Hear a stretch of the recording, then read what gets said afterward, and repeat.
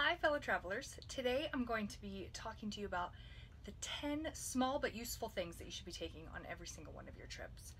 These are things I've taken overseas, on long trips, and they're things I take on weekend adventures.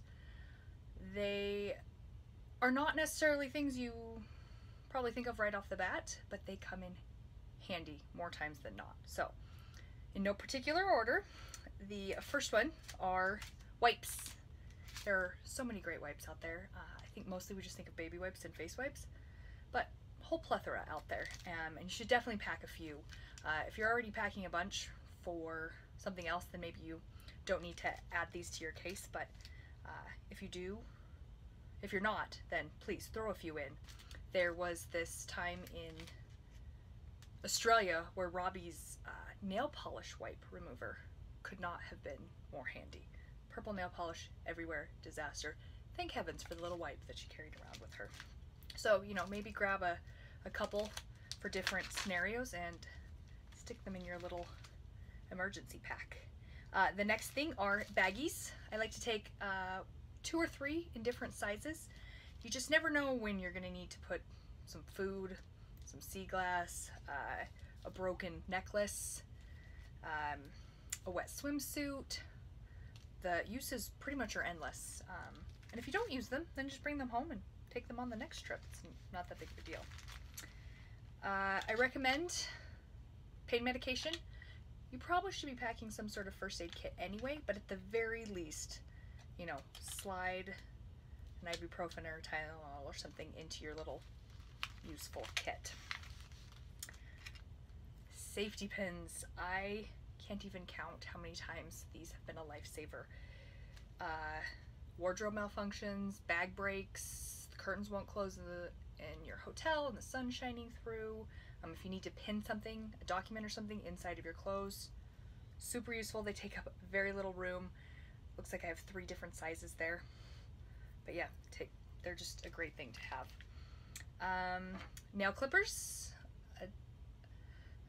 You just think, what am I gonna need nail clippers for? But the truth of the matter is if you get a hangnail and it's painful, you're gonna wish you had these. And I don't even know how many of my travel companions have been like, do you have clippers? Sure do. In a pinch, they also work as scissors if you need to clip or trim something.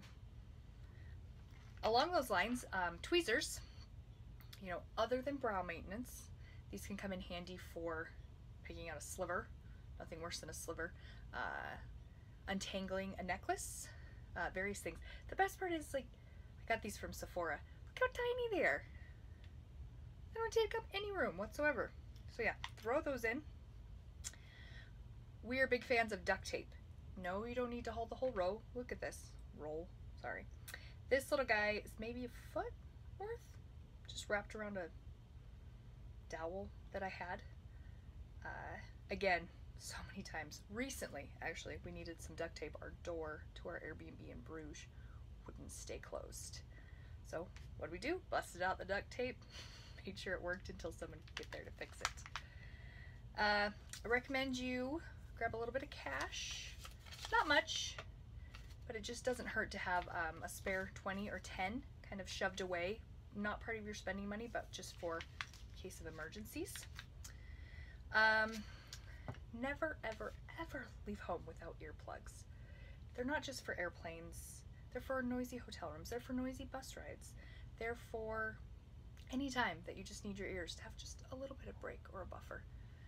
So always carry these. Last but not least, snacks. Nothing worse than being hungry on the road. No one wants to be around you. You don't want to be around yourself. This is just one of those like fruit leather things and just some chocolate. And believe me, if you're in a pinch, these are enough to kind of get you through. And they don't take up very much room. So I like to keep all this stuff together. You certainly can pack it separately, or, you know, put it in, if you're already packing the wipes per se, they don't necessarily need to go in here. But I find that by keeping this all together, I actually just don't really unpack this when I come home from trips. I just put it with the rest of my packing stuff, and then when I go on the next trip, I just pull the same little pouch. Look, all those 10 little things fit in this tiny little pouch that I can either throw in my purse or put in my bag. There's plenty of, pouch options, especially if maybe your stuff takes up a little more room or you have a few other things. You could get yourself a nice little drawstring pouch. Or you could purchase something really cute that zips up.